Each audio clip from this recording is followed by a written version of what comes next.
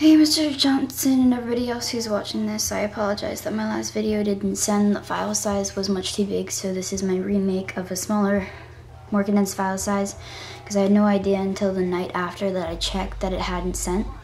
So here is the new one with a smaller file size. So what I have here is the copy of my portfolio that I keep at home. It's all the pages just printed out. On the first page, I've got the dance vocabulary, which I reworded because you told me to, so I obligated. And then I've got a couple pictures for viewing enjoyment, and I've had the explanation for the pictures on the next page. I'll go over that in a few seconds. Some more pictures.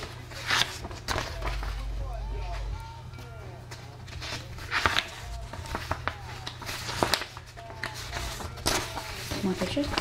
And then I've got my journals. It's my first semester journals that are here, and my camera won't focus.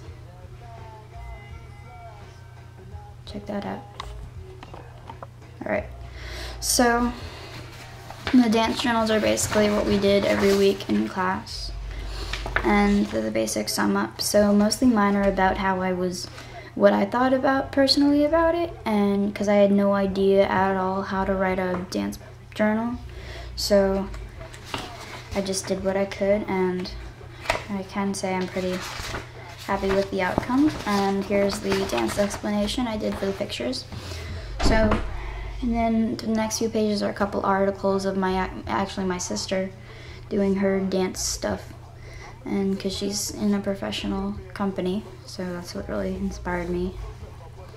So for the dance explanation for the pictures, I chose pictures from concerts of how the musicians act on stage, and I actually compared that to normal classical dancing, and it actually pretty much applies. They're doing the same things when they're kicking their legs up, when they're standing, when they're doing all their hand motions. It all goes back to dance, whether they know it or like it or not. So that's how it applied to me, because I love music, and I think the next portfolio I'm going to draw some stuff because I also really like drawing.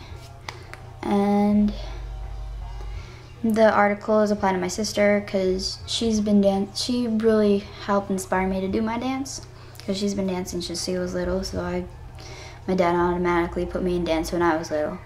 So that's how that worked out, and yeah, that's my portfolio. Enjoy!